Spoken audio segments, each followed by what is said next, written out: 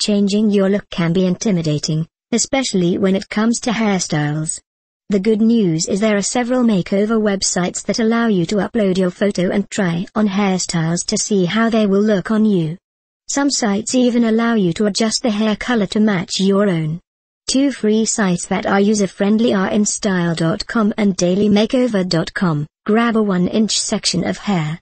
Place the heated flat iron in the middle of the section of hair at about a 45-degree angle, then turn it in 1.5 times in the direction of the curl you want with the hair still clamped in the iron.